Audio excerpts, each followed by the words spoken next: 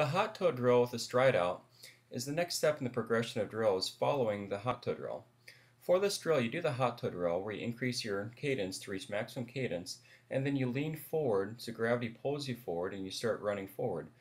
And then you run at a pace slightly faster than 5K pace with good form for about 30 to 50 meters, and then you stop and recover before repeating this drill or moving on to the next drill.